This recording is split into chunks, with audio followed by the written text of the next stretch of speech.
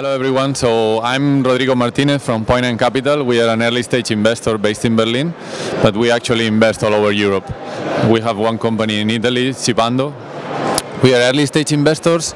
We usually invest between €500,000 to €750,000, and we are quite focused in three business models: SaaS, marketplaces, and mobile.